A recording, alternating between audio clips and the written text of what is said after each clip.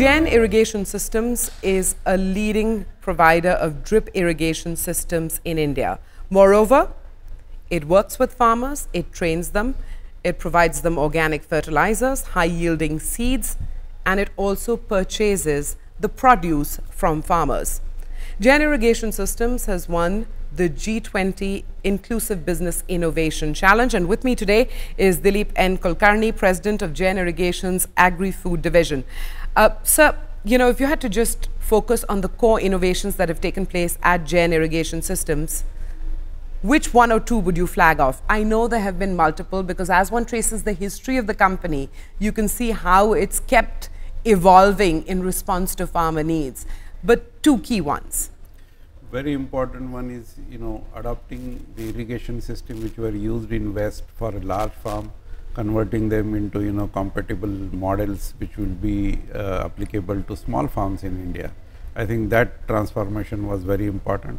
And complete handholding, providing, knowledge and technology inputs, making them use properly and see that their productivity is increased. So we do a lot of handholding.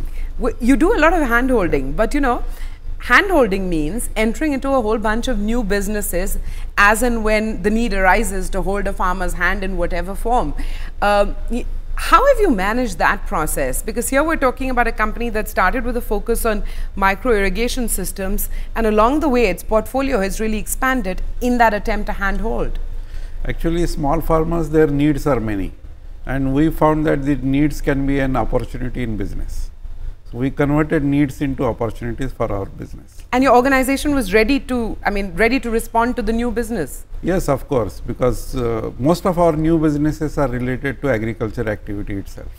And so they are all complementary and supplementary to the main irrigation business. Have you opted for a number of partnerships also to make each new business more viable and steady, or is that? No, we don't have many partners as core partners in our businesses, except maybe IFC is one which has invested in the company. But otherwise we don't have partners. We did a lot of acquisitions abroad, and we have spread our activity almost every continent now.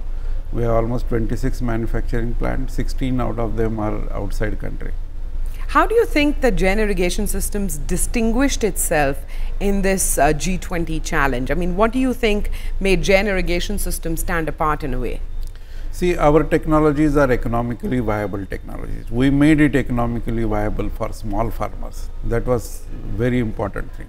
And all our products and services, they are socially responsible and environmentally conscious products.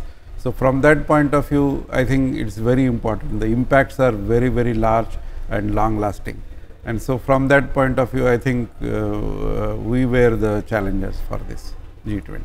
Here at Sankalp, the focus is always on social enterprises, on innovation within businesses that generate social impact.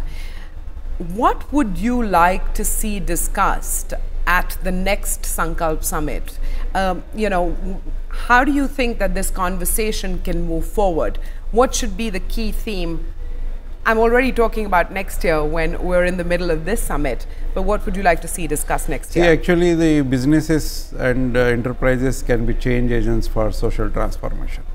And I think from that point of view, we have to see that every businesses, every enterprise, every business activity is socially oriented.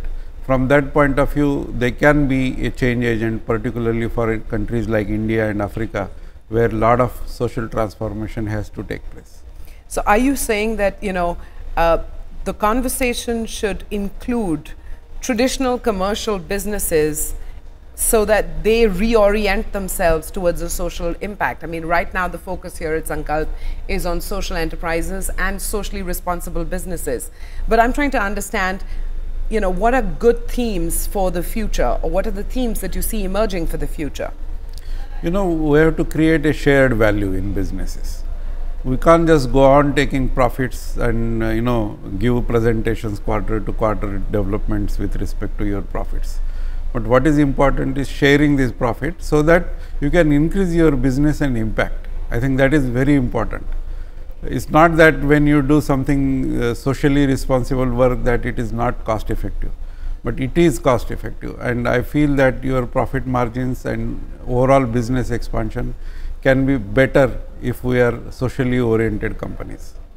Well, on that note, thank you very much and all the best for the journey forward. Thank you so much. Pleasure.